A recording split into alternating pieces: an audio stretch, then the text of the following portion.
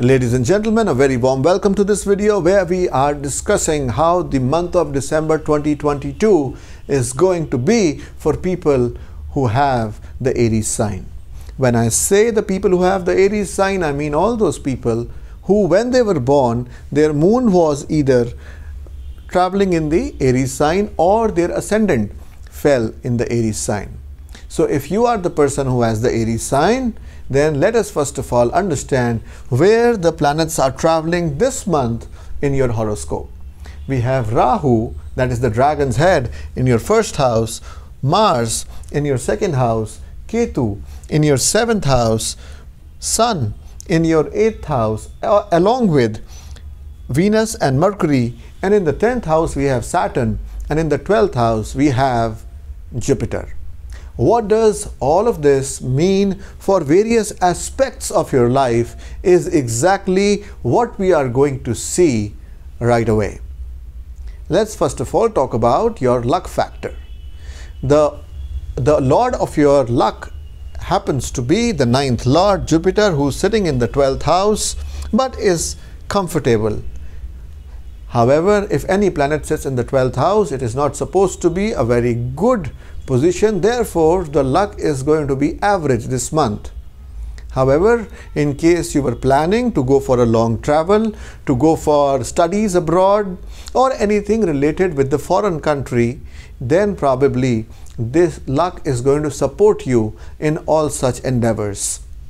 Moving on to your health. This month, the lord of the first house, the ascendant, who is responsible largely for your health, is traveling in the Taurus sign, which is not very comfortable position for Mars to be in. Therefore, if you are facing any kind of digestive problems or stomach upset, then it would be nice for you to do Hanuman Chalisa every morning once. Apart from this, if you have been suffering from overthinking because Mars is there in your ascendant or the first house, which is responsible for your health, then it would also make sense for you to do the Bij mantras of Rahu, which is Om Bhram Bhrim Bhrom Sah Rahve Nama. A detailed video on this mantra is already available on my channel, which you can see to make sure that you pronounce the mantra correctly. Talking about your love life now. Love is seen from the 5th house, and the owner of the 5th house in your case happens to be Sun, which is traveling right now in the 8th house, which is not a very conducive thing. But on the 16th of December, this Sun is going to move to Sagittarius and then form a very good aspect with the 5th house. That means that after the 16th of December, the love prospects will be better.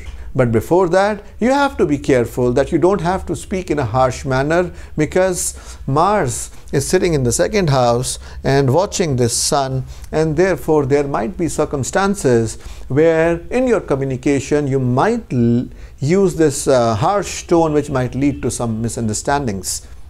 Talking about your married life, the owner of your 7th house is Venus, which is there in the 8th house, which is not a very good and conducive position for the 7th lord to be in. Therefore, there can be some problems related to the health of the spouse.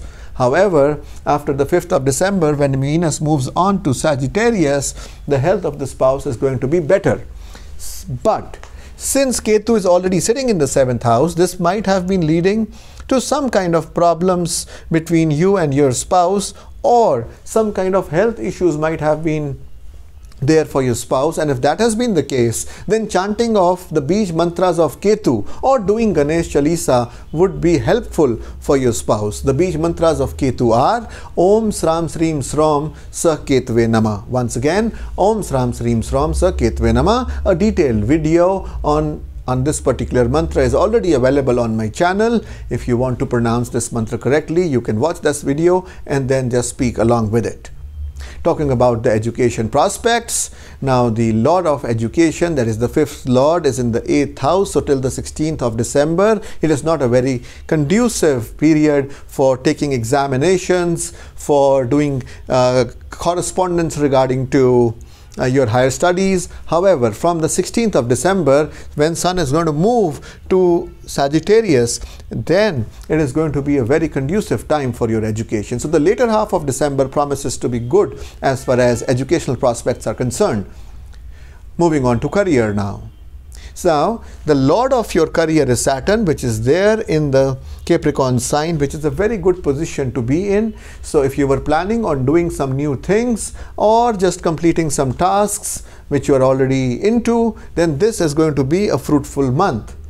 However, for those of you who are in service, you might face a little opposition from your boss for the initial few days till the time when Mars move on to Gemini, and it will not be too much opposition. So it is basically a green light for you to carry on with certain ideas which you might have, which you wanted to implement for the previous few months.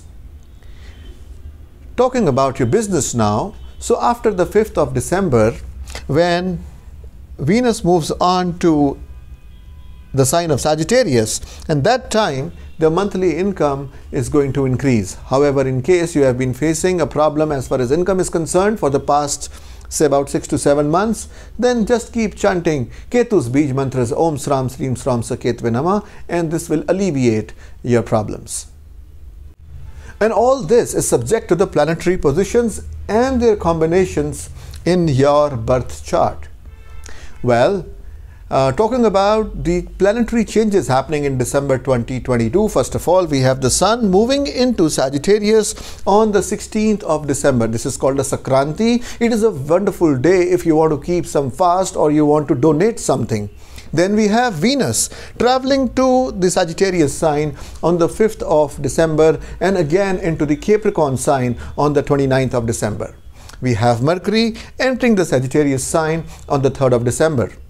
Mercury will also enter Capricorn later on the 27th of December. But the weird thing is that it is going to get retrograde on the 29th of September and then on the 31st get back into the Sagittarius sign. For this whole month, Saturn is going to be direct, but it is still going to be in Capricorn. Talking about the combinations of planets happening in this month, we have the full moon occurring on the 8th of December, which is a good date in case you want to start something, you want to get into a house, you want to start a new business, etc.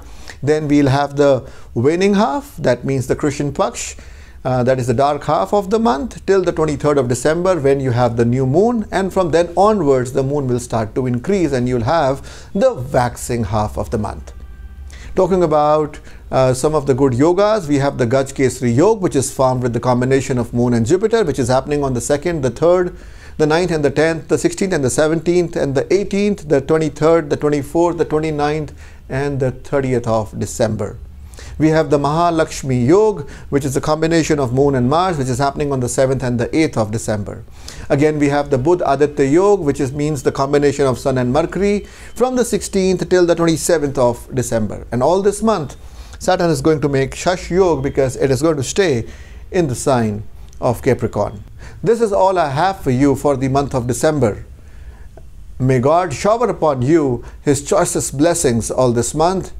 Let us meet in the next video. This is Prabal Frank Nandwani signing off.